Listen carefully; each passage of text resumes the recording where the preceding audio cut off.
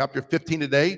Can you believe we made it through 15 weeks of our series, Christ our Righteousness? Amen. This week we'll see Paul continued in the same direction that we've seen over the past couple chapters, how we're to live our daily lives in light of what we know about Christ and what we know about Christ being our righteousness. He continues to give us daily, I call it a mosaic description. I love our stained glass windows. When you look at one little piece of glass, it's not that pretty, but when you put them all together and you step back from it, you see a beautiful mosaic picture of the window there. And that's kind of the way Paul is talking here. He's taking little bits of our life, putting them together, and as you step back a little bit, you see a mosaic of what our life will look like when we're living from the source, who is Jesus Christ, when we're living from the truth that he is our righteousness. So he begins to sum up his letter in this chapter 14 we're going to look at. But let's look again at our theme passage, Romans chapter 1, verse number 16. For I am not ashamed of the gospel of Christ, for it is the power of God for salvation to everyone who believes, to the Jew first and also to the Greek. For in it is a righteousness of God is revealed from faith to faith, as it is written, the just shall live by faith. All right. And so last week we learned about Paul, how he would direct us to see Christ living through us in regards to dealing with others who believe or think differently than us.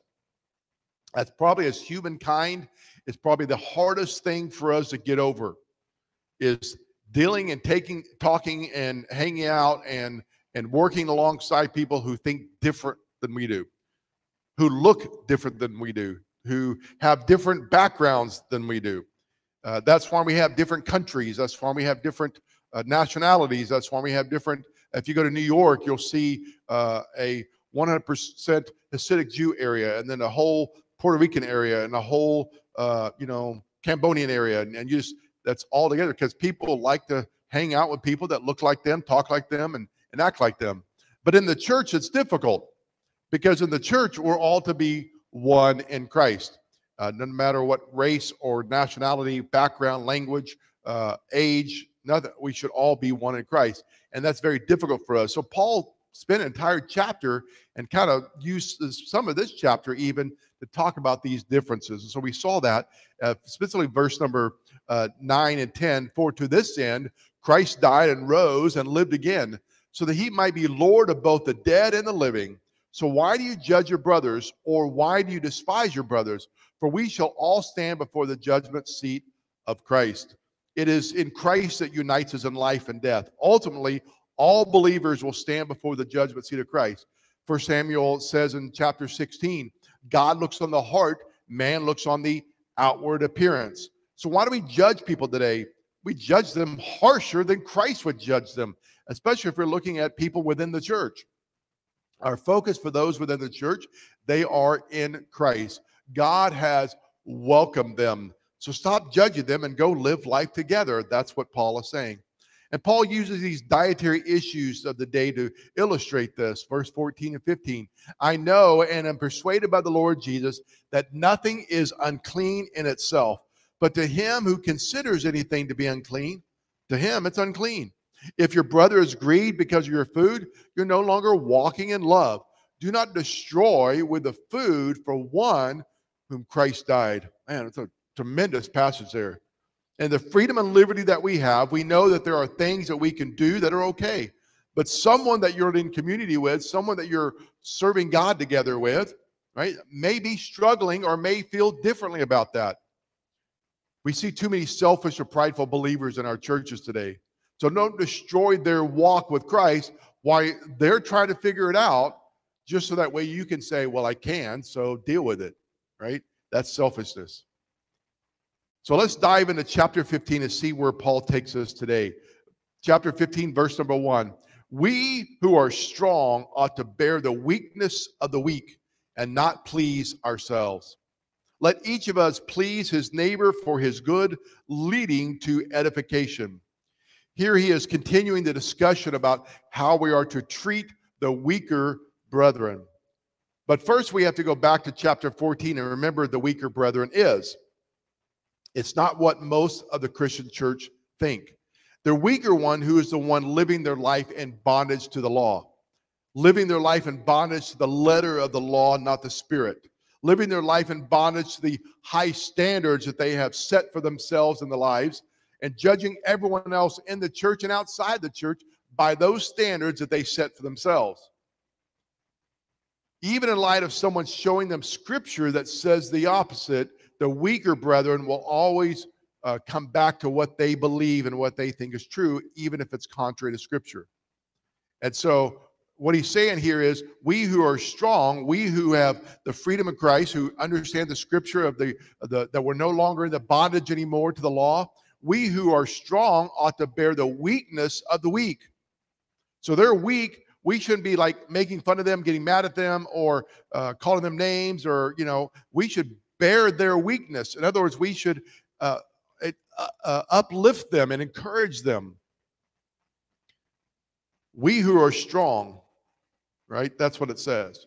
We're judging everyone. Now, years ago, when I first started pastoring, I was taught that churches are to have what is called closed communion. And what that means is only members of that local church could participate in the communion service.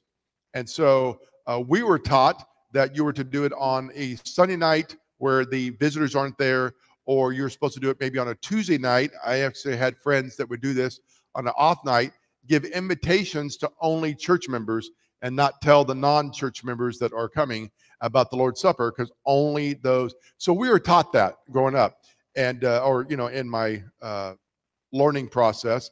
Now, I always struggled with it, but I did it because that's what I was taught. And so when I went off to Utah, I started a church, and we continued that tradition of a closed communion church. And so there's a lady who visited with us, and I took the stand that I would teach it that it was closed, but if you took it contrary to the way my teaching was, then that's on you, not on me. And so I wouldn't tell people, like, when they walk in the door. I actually had friends that would tell people walk in the door, you can't come in today, we're having communion. Right. And so I didn't go that far, but I still taught it. Well, I had this lady say that she wasn't coming back to church one time, and I went by her house, and I said, why are you not going to be coming back, whatever? She said, because your closed communion stance. Now, me being the pastor that I am, and the type of person that I am, that some of y'all know I am, I did have a scripture reason for it, but it still wasn't solidified in my mind, but at least I had some scripture to back it up. And I said, do you have any scripture to show me why what I'm doing is wrong when I have a scripture verse that shows it's right? And she goes, no, it's just what I think. Now, for me, I'm like, okay, it's what you think. I'm fine with that, but I have scripture. You don't have scripture. Now, in that moment, I didn't realize it, but I was the weaker brother, right? I was holding to a standard that I had set that really wasn't scriptural, but I thought it was. Now, I've only been pastoring for like a year, like 20-some years ago, so don't judge me, all right? So now this lady had been going to churches before that didn't teach that way. She didn't know why. She just knew it was wrong. So when the stronger, right, which would have been her technically, right, comes to the weaker, instead of just attacking or saying, I'm not coming to your church anymore or whatever, if she had brought me scripture to show me, maybe I would have listened and heard, right? Maybe, right?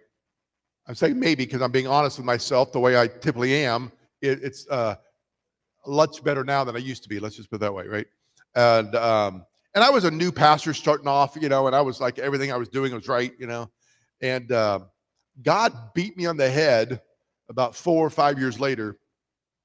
Literally, I was like completely done. I said, I can't do this anymore. I cannot live up to all the standards that I had placed in my life, and no one in my church can either. So why am I even doing this? And I quit. Like, I can't do this anymore. I don't want to be a pastor, and I'm not even sure if I want to be a Christian, right? And I was like that down. And I had a pastor reach out to me and say, don't quit yet. Let's talk. And we began having breakfast and lunch and different things with that. And he began sharing me the grace of Christ and the new covenant message. And once I began hearing it, at first I thought it was all wrong. Like, it's all heretic. It's wrong, right? Right? But he was bringing me scripture, right? So I had to at least dive into it. So as I was diving into the scripture, I realized that the only thing that I knew that was right that I've been teaching is that Jesus Christ is my Savior. And anything else I've been teaching is pretty much probably wrong. And I began an entire new journey of understanding scripture, including the closed communion. And so now I don't believe that anymore. I don't believe in closed communion. And I see it in scripture, actually, that I was wrong. Now, I still have that one scripture verse that I could use if I needed to, but it was out of context. Now I know that, right? And so I'm just being transparent with you guys. I understand about being the weaker brethren and the stronger brethren, right? And I try to learn from that in seeing people who are weaker. Now, my personality is one that is very passionate about what I believe. So I will tell you this, that if there's ever a time where you're trying to show me that I'm actually the weaker brother and you're the right one because you have the stronger scripture, I would love for you to tell it to me, but you may hit me on the head with the Bible first and tell me to shut up and just listen, right? And I'll be like, okay, I'll listen, right? So I'm saying that is because whenever we're discussing scripture, we're going to have differences. And whenever one person feels like they're the stronger one or the weaker one, we got to be careful. We may be the one who's the weaker, right? And if we're the weaker, we got to be willing to listen. But the one who's stronger, according to this scripture, says to bear that burden. So what if someone came alongside me and said, Pastor, I think you're wrong, but I love you. I support you. We're gonna pray for you, and I'm going to encourage you and help you all along the way. And if there's any way I can help you learn, I want to help you. Wow. Like to have a church member do that would be amazing, right? To have another brother or sister in Christ do that. And I've actually had quite a few do that to me. And I love it because I'm not saying I'm always right, right? I may act that way because I'm teaching from the pulpit. We talked about this last week. But if I'm wrong, there's a couple guys I meet with, and we talk about this all the time. I think I'm right, and you think you're right, but let's meet together, and one day one of us is going to figure out, right? And we have coffee together, and we hang out together, and we enjoy each other's company, even though we have differences, and that's completely okay. And so this is kind of what Paul is dealing with here, that the strong ought to bear the weaknesses of the weak and not please ourselves. You know, anytime it's like you're trying to push what you think is right, and you get angry and mad, you're pleasing yourself. Right? And that's what he's saying here. So let each of us please his neighbor for his good, leading to edification. Right? Now, this is great when we think about this neighbor aspect. Who is the neighbor? I love the scripture when it talks about neighbor. Right? The neighbor is anyone that's not just close by location, but close by influence. Right? If you can influence someone, they're your neighbor, right? Or you're their neighbor, right? Paul says that we are to bear one another's burdens and so fulfill the law of Christ. And he said, as we have opportunity, let us do good to all people, especially to those of the household of faith. So those who have influence over in the church are our neighbors. We should bear their burdens. We should lead to their edification, what is good for them, not what we want and what's good for us. So verse number 3 says, for even Christ did not please himself, but as is written, the insults of those who insulted you fell on me. That's a powerful verse to think about. Jesus, who was right, by the way, I don't know if you know that or not. Right? Every time he spoke, he was right and they were wrong. Think about that, right?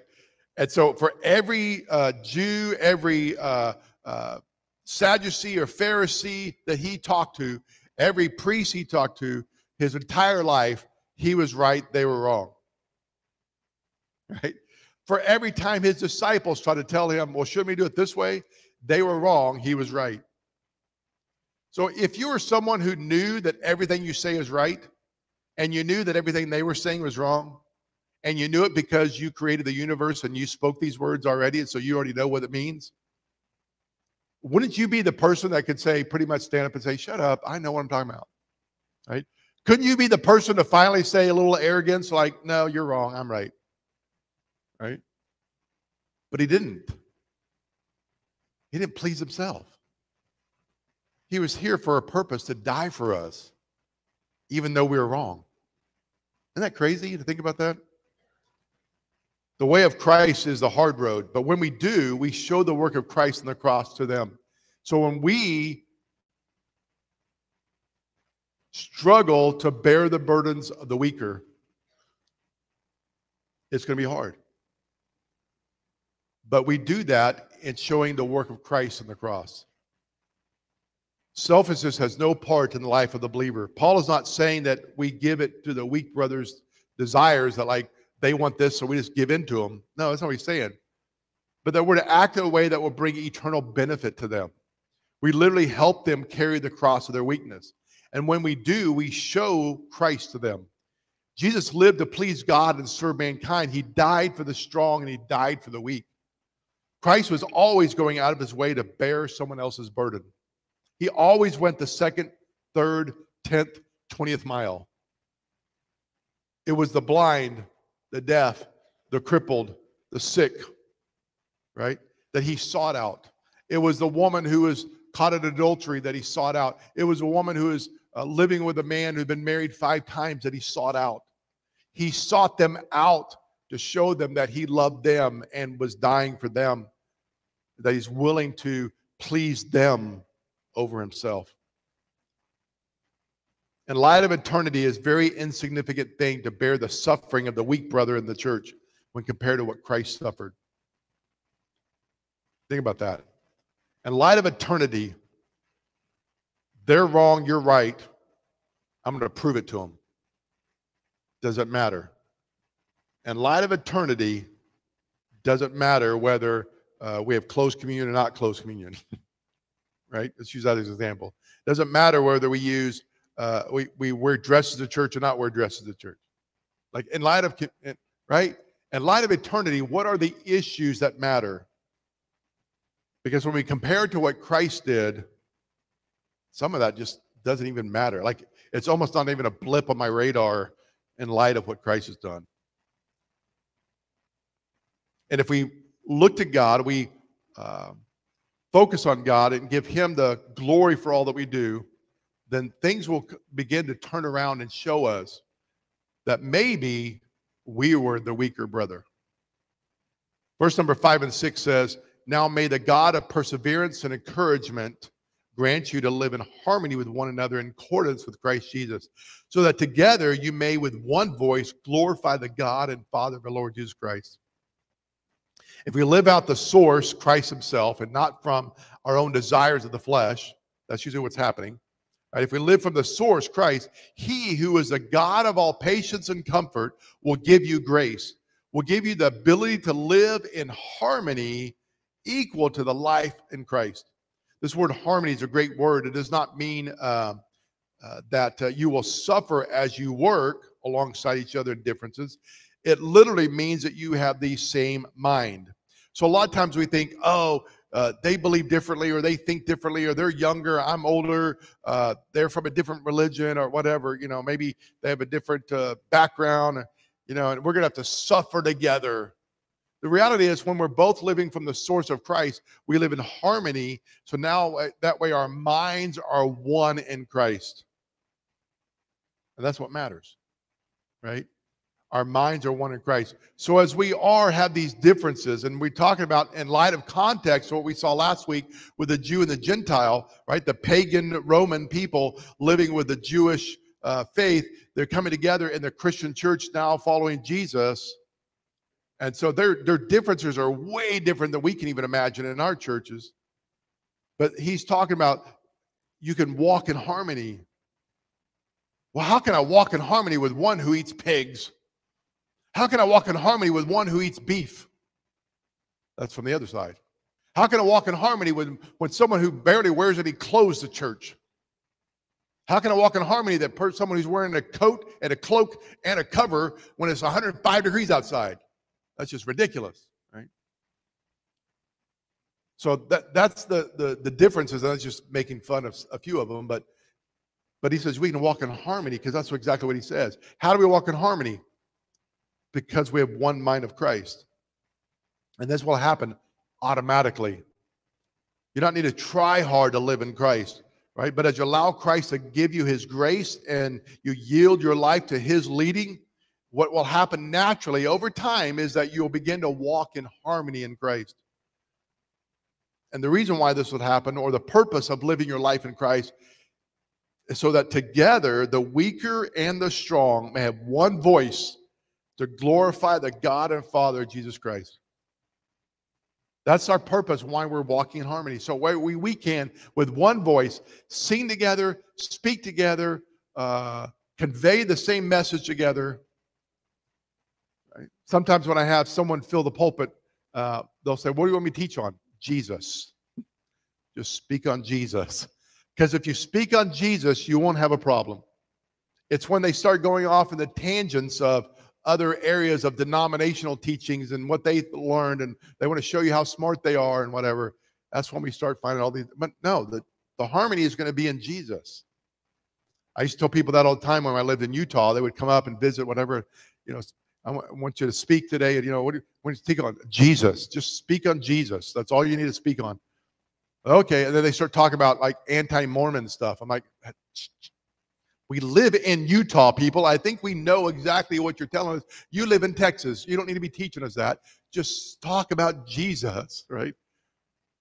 And so it's hard sometimes when we want to get off of that track. What did Paul say? I come to you and preach Christ and him crucified and nothing else, right? Because that's the harmony we're going to find. Now, can we have a study on little small nuances of the scripture? Absolutely. We do that on Sunday nights and sometimes during our Sunday morning Bible fellowships and sometimes Wednesday nights. Sometimes I'll do a message on a small nuance of that. But ultimately, it comes to focus on what is Jesus is our harmony. It makes sense that when we're both living in Christ and our minds are in harmony on the mind of Christ, that our voices, what we speak to each other, will glorify God. So the opposite is also true.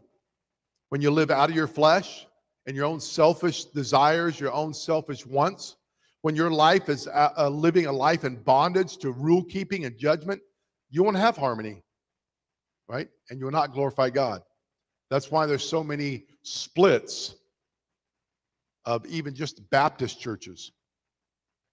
There's 400 different denominational breaks of the Baptist church in America. Right? Why? Because someone got their eyes off of Jesus.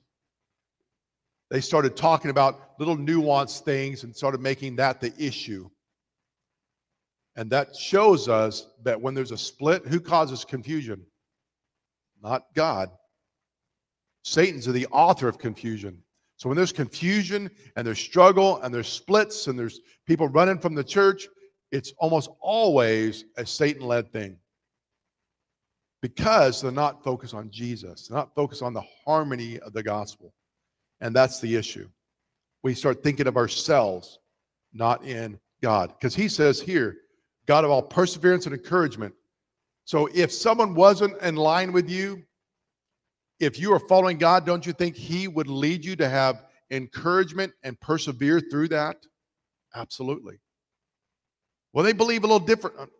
Are you focused on Jesus? Yeah. Is Jesus aligned? Yep. We believe it the same on Jesus. Okay, good. Let's just move forward with this. We'll deal with this later, but our focus has to be Jesus. Every issue of selfish wants will be eliminated in the church if we all yielded to Christ in our life. Almost every issue of difference in doctrine will also be eliminated in the church if we all yield to Christ's life. No one would get upset over being too cold or too hot. No one would get upset over what songs are sung on Sunday. No one would get upset over what people were wearing. No one would get upset of how soft or how loud the music was. No one would get upset about what Bible version we're using. No one would get upset about how soft or hard the pews are. In fact, I would also think that no one would get upset over even what was taught from the pulpit, because you may say, hey, Pastor, you're maybe going a little too far there. Pastor, you may be saying something a little wrong. Right? Hear me out. Almost every person who's ever left a church upset over doctrine did not leave as Christ would lead the church. That's not the way Christ did it. And so when we see this aspect, if I'm reading the Bible and you're reading the Bible and we come up with difference of opinion about a specific teaching, it could be that one of us is wrong. It could be that it doesn't matter Or it could be in our present life that the issue may be different in my personal life than it is in your personal life. And I've seen that too. God is showing us something different because we need something specific from him in our life. So one of us could be wrong. We could both be wrong. It just doesn't matter. Or we're both right, specifically what's going on in my life and in your life. And so when we think about these, any of these reasons should never make us be angry or mad towards someone else. We should be able to, as Isaiah says, reason together. Though your sins be as scarlet, they shall be as white as snow. Let us come reason together. We should be able to, if Christ is our source, that's the key, be able to open the Bible together and share our hearts with one another without anger or without getting mad. I will say this, I'm very passionate about God's word. I say that a lot because I am. And I love to discuss and reason with anyone about why I believe what I believe.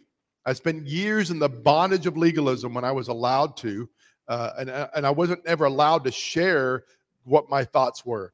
If I thought differently from the pastor, you could not bring that up to him. So for me, I say, yes, come to me. Now, I will tell you this, don't do it on a Sunday. Because that's the day I'm already going, But come to me and say, hey, pastor, can we meet for coffee? Yeah, let's meet for coffee. And you bring your Bible and you open it up and say, here's what you taught and here's what I believe, whatever. I'm like, oh, man, that's a good point. Let's talk about that. I may say, I believe differently. That's okay. Right? And you can say, well, I believe differently. And we can look at the same passage and believe differently about it. And I'd be perfectly okay with that. Who's buying coffee today? I really, truly, that's the way I think. Now, if you catch me on a Sunday, it may not go that way. Just being honest, right? And I know that some people are not as passionate. And what I mean by that, passionate, means you're just as passionate, but a lot quieter. So, right? That may be softer and quieter in their reasoning. So please do not confuse my passion with not wanting to reason with you. Just say, shh, my turn to speak. And I'll be quiet. You can even say, shut up. I don't really care. And in the end, we can live in Christ together. We can love each other in Christ. Really, that's how we should be doing it. And I don't want it to be just me this way to you, but I want it to be y'all to me and y'all to each other. This is what Scripture is teaching us, right? A little over a year ago, I had someone come to me about a difference in a specific teaching. No one in this church now, so don't be trying to think out who it is, right? All right. And I, in my passionate way, said, awesome, that's great. Let's reason together, right? Let's get back next week, study it out, and come back with Scripture so we can reason together with Scripture. So we came back next week, a week or so later, whatever. I brought my notes because, that's the way I am. I got my notes, whatever.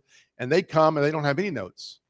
And they don't even have their Bible. They don't have any notepad. They don't have anything. And I go, okay, what'd you come up with? Well, I didn't really get time to do it. No worries, no big deal. Well, let's go take a couple more weeks and whatever. Give you some more time. So I'm excited. I want to hear about it. I want to exchange information, right? And a couple weeks come by and we get back to me and they said, well, I didn't really study it out because it's not going to work anyway. I can't change your mind. And I was kind of hurt by that because I didn't think I said, let's change each other's mind. I just said, let's reason Scripture together. And I said, that really isn't the point. The point to reason Scripture is not to change your mind or change my mind. It's to reason Scripture together and walk away saying both of us may be right. Both of us may be wrong. But I want to hear your side. I want to hear it because I want to learn. I read all sorts of books of people that believe differently than I do. I want to learn. And so we never got an opportunity to share. Like, that was it. I never brought it up again. And to this day, he and I have never talked about it again, never brought it up again. And they don't go to church here. So, but the idea is that if you want to reason Scripture together, let's reason Scripture together. And let's talk about it. Let's have some fun. I enjoy it, right? And so I've done this with other people who brought me more pages than I had. And so, okay, give me a couple weeks to go back through all the notes you have here, right? They're wrong still, but just kidding. All right. But even if someone feels their beliefs of a specific doctrine was so different that they needed to leave the church because of it, they would always leave with grace, with kindness, with love, edifying the church and bringing glory to God the whole time. I read this week, and I want to share it with you. And I don't know why it just popped on my feed this week, but I think God had a message for it.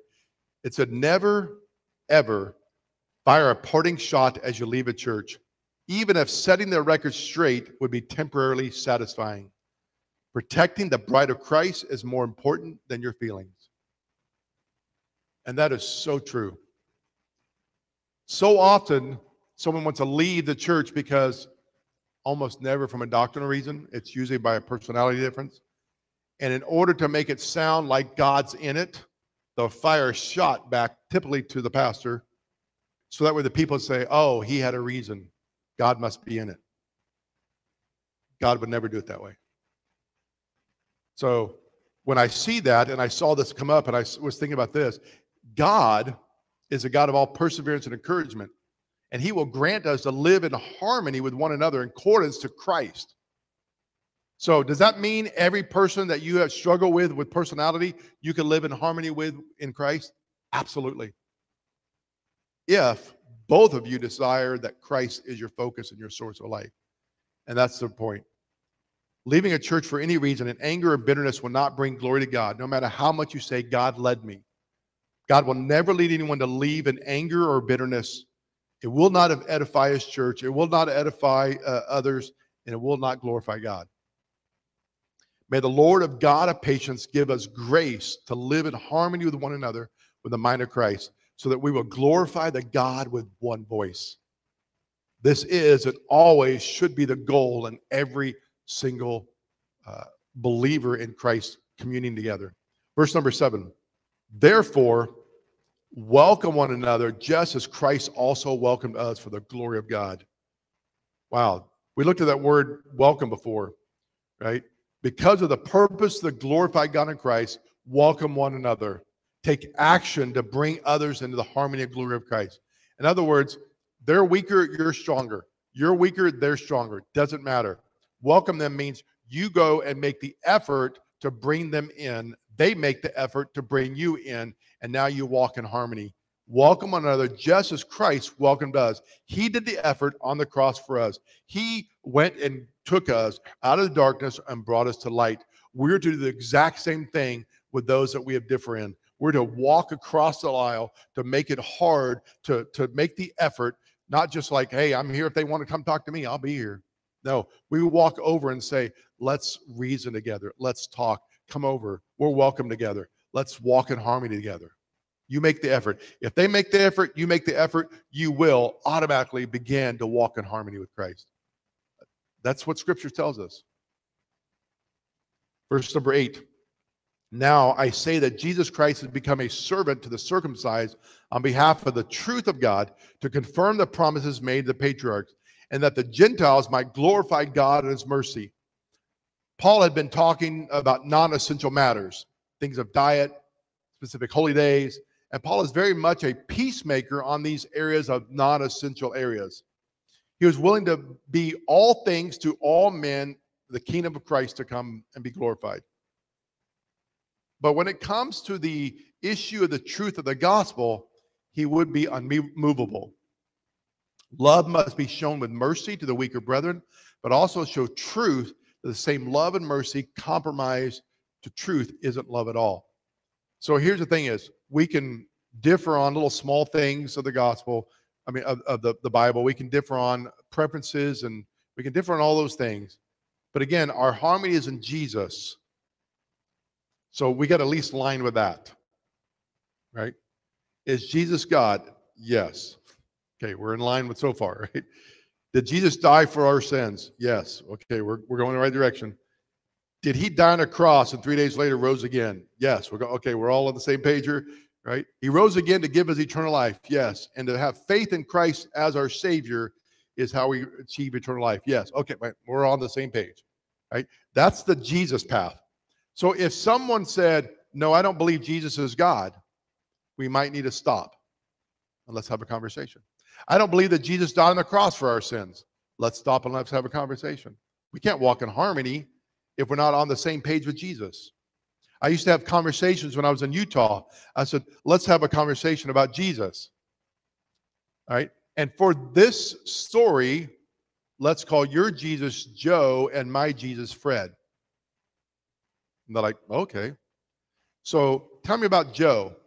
And they would be describing who Joe is. And I would describe Fred.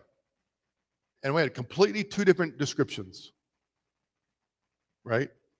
So your Joe is not the same as my Fred. So your Jesus isn't the same as my Jesus. That's a good point. Never thought of it that way. So we're not in harmony.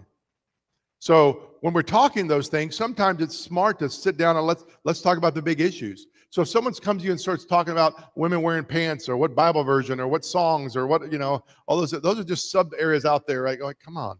Like, do you celebrate Christmas? I want to know that. Do you celebrate Halloween? And start getting into all these trivial things out here and like, okay, let's go back. Let's talk about Jesus. And this is kind of what he's saying. Jesus Christ has been the servant to the circumcised on behalf of the truth of God. So the truth is important. That Jesus died for the truth, and he died for salvation for all. So Paul said, look, we're on the same page on that. And he knows that these Gentile believers and these Jewish believers have believed in Jesus for that purpose. So that's unmovable. Now, it doesn't mean you have to be rude about it. You can still present it with the grace and love of Christ. Let's talk about Jesus. If someone doesn't agree with you on Jesus, that's fine. They don't have no one has to be forced to believe Jesus the way you believe Jesus. If they don't believe in Jesus, that's okay. That's why we have free will, right? You don't have to be angry and hate them like, oh, I can't talk to you. Right? You can still have coffee with someone who doesn't believe in Jesus. Did you know that? I would say you can still have cake and ice cream, but I can't eat cake and ice cream. So it's unsugared coffee and unsweet tea, right? So you can have a hamburger with someone who doesn't believe in Jesus, right? But it doesn't mean you're going to align in harmony and walk in harmony in Christ together. All right? So there has to be a line. So in the church, this is where the line comes in, right? Someone walk into the church and they go, hey, pastor, I feel like I used to teach at that church over there and I like to teach at your church. Wonderful. Let's talk about what you believe in Jesus. And if they believe different than Jesus, they might not be teaching. Right? Because I'm not going to have someone, yeah, get up there and talk about Jesus. And they start talking about Fred. Right? And we're like, whoa, that's not what we believe, right? Now, if he gets up there and starts talking about women wearing dresses, we're like, we know about that. He's the weaker brother. Let's love him in patience, right? We're going to bear his burden for a day, right? But when we're talking about Jesus, this is what he's talking about. So there is a line, and I don't want people to think that just because we have to be graceful and loving, whatever, that we can let people run over us. No, we can stand up for truth. But understand the truth you're standing up for is what is truth in God's word, not your preferences or your opinions. And that's really what we're seeing here. Continue on there in verse number 13. And may God, the God of hope, fill you with all joy and peace in believing, so that you may abound in hope through the power of the Holy Spirit. Paul has proved his point. He has upheld the rights of the strong and the weak brother. He has shown that the stronger should give way to the weaker. He has shown that love will express itself in mercy when showing truth. Paul then concludes this section by praying that the Jew and Gentile in Christ will get along despite their differences. In Christ, we have assurance. In Christ, we have joy. In Christ, we have peace and hope. These all bind all believers to love, understanding, and edifying one another through the power of the Holy Spirit. This is what Paul's talking about. The way to harmony in the church of God is not easy. People are different. We're all saved from different backgrounds, racial and religious backgrounds, social and education backgrounds, age backgrounds.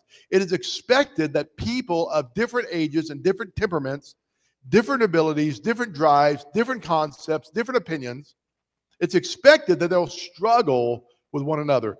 Expect that walking to the church. Know that that's going to happen and be okay with it.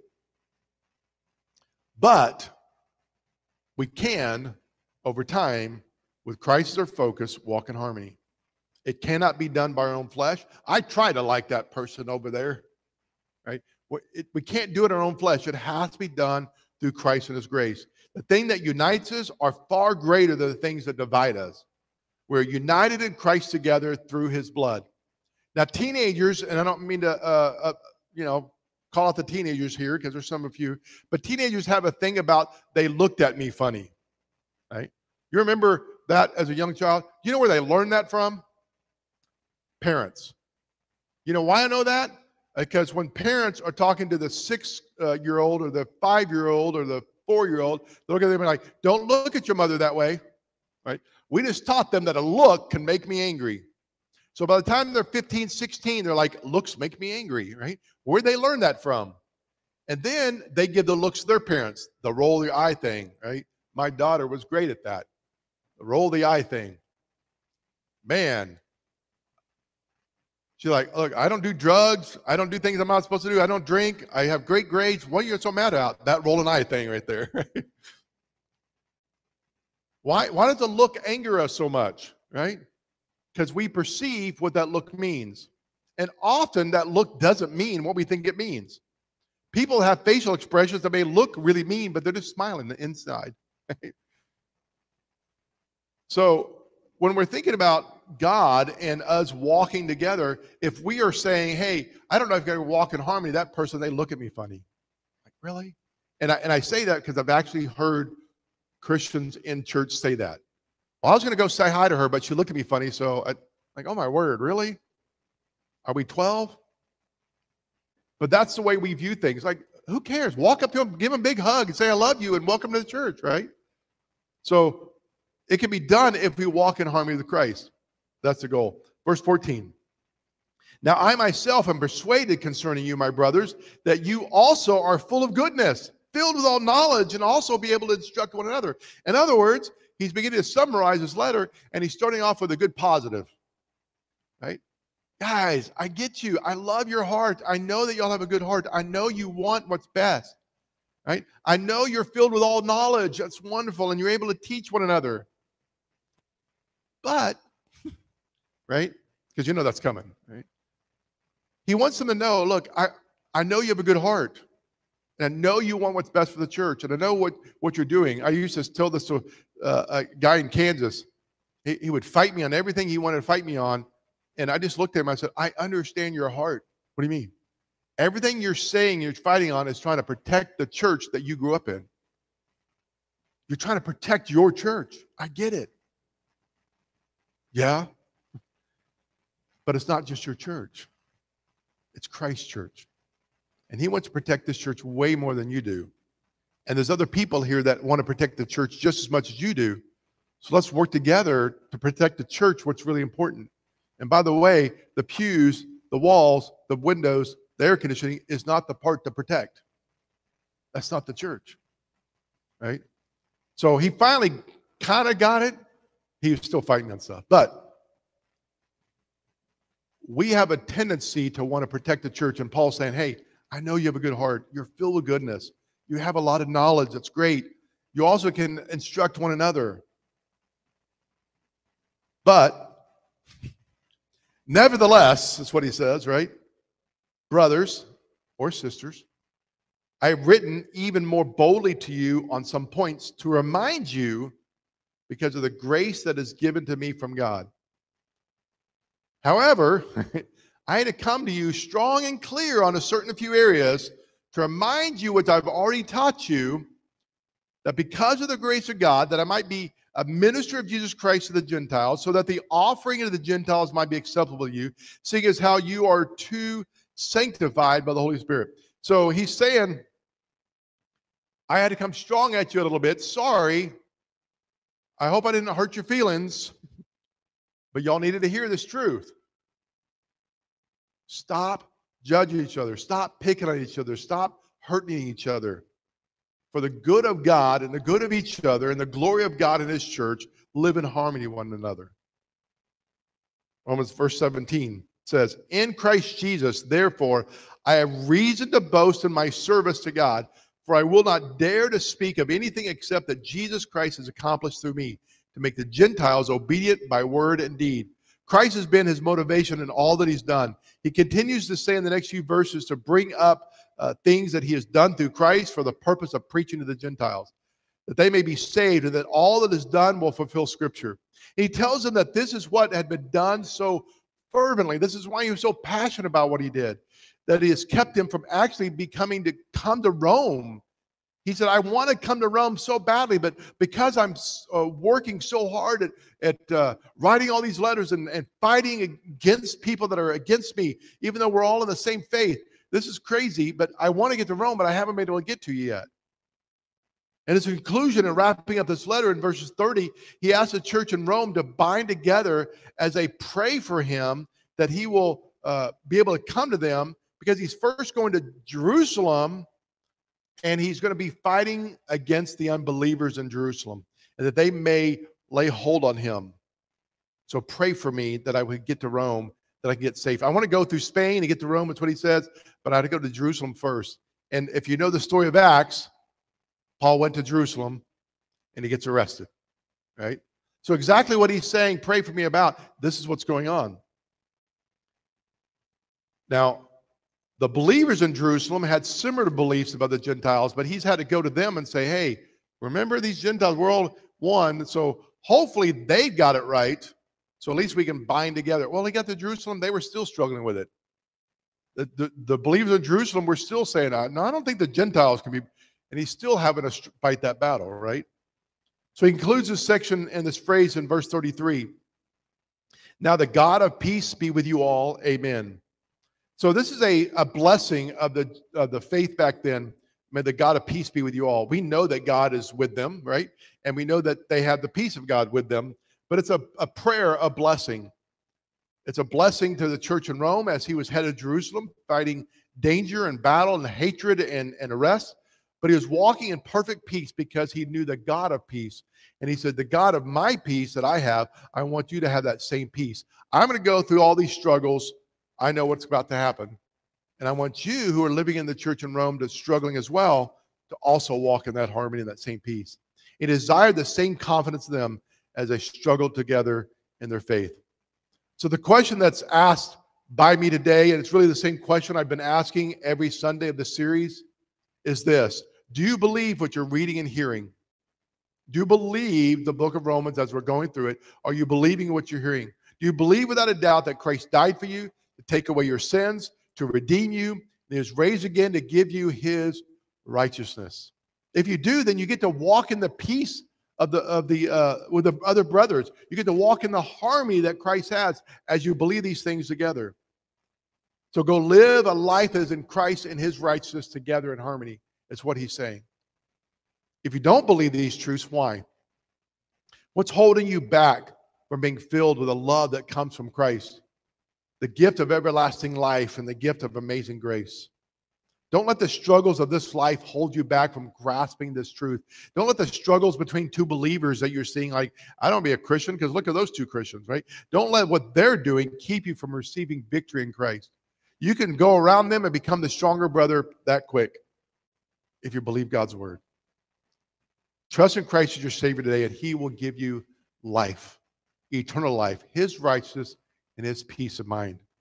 Christ is our righteousness. Without him, we are lost. We will live in bitterness and anger, but with him, we walk in harmony and peace. We are righteous in Christ today because of his wonderful, amazing, eternal, redemptive plan. Let's walk in harmony in Christ as we focus on him and him alone, Christ and him crucified, walking in harmony with him. Stand with me this morning as we celebrate his righteousness in prayer and song.